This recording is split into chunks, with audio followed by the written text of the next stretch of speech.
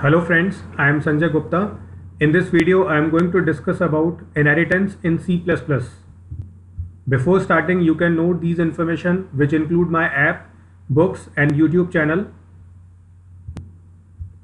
Now coming on to the topic, inheritance. So inheritance is an important feature of object-oriented programming. It is a way to arrange information in hierarchical manner.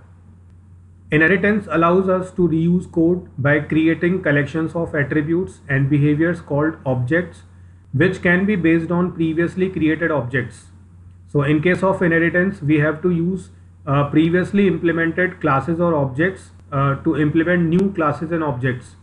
In other words, we can say that in inheritance, a new developed class uses the attributes and behaviors of previously developed and debugged class.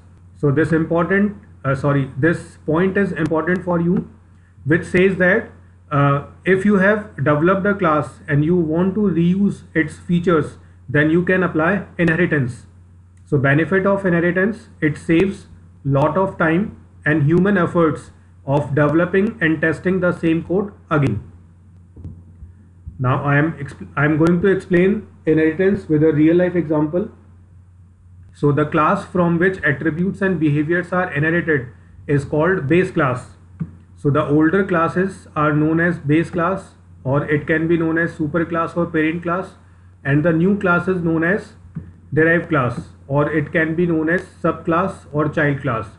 So we can understand the relationship of inheritance between classes with this example. So in this example, a child inherits most of the features from parents, or children inherits all the properties developed by their parents, as well as they have their own properties. So here parent can be considered as base class and child can be considered as derived class, because whatever properties parent have, they will be automatically belongs to child. So child can develop their own properties and they can also use the parental properties.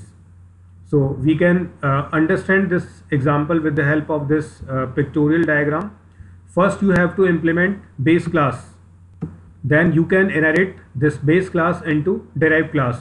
So in derived class you have features of base class as well as you have features of derived class. So you can say that the features of base class used in base class independently, and you can also use the features of base class in derived class. So we are reusing features of base class in two places. Now this is the syntax of inheritance. So this syntax is showing a definition of derived class. So first you have to use class keyword, then name of derived class, then colon symbol represents inheritance. Then you have to mention visibility mode. Visibility mode can be private, protected or public. It is explained in next slides. Then name of base class which you want to inherit. Inside these curly braces you have to define body of derived class. So this syntax can be understood with the help of this example. In this example, this class A is known as base class. Then another class is B, which is inheriting base class A, and inside these curly braces we can define definition of derived class. So this is the general example of inheritance. There are many forms of inheritance are available, which you can study in my later tutorials. So this is very simple example of inheritance in which only two classes are available. Class A is known as base class and class B is using as derived class. So whenever you are implementing main function, you have to implement object of B class, so that with the help of B class object you can also process members of A class. Now visibility modes. So first of all I am going to explain private visibility mode. So when the base class is inherited by using the private access specifier, all public and protected members of base class become private members of the derived class. It means if you create object of derived class, then through that object you cannot access protected and public members of base class. Second visibility mode is protected. So in this visibility mode, when we use protected as visibility mode of base class, then all public and protected members of base class become protected members in derived class.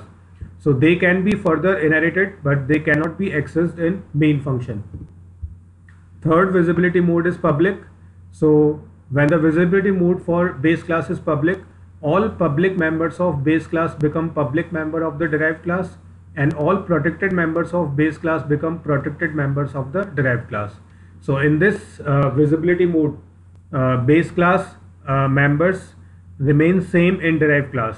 So public members of base class can be accessed by object of the derived class. So this is best visibility mode if you want to access members of both the classes inside main function through object of derived class. So this is all about fundamental or basics of inheritance. You can watch another tutorials related to inheritance to understand the depth of inheritance. Thank you for watching this video.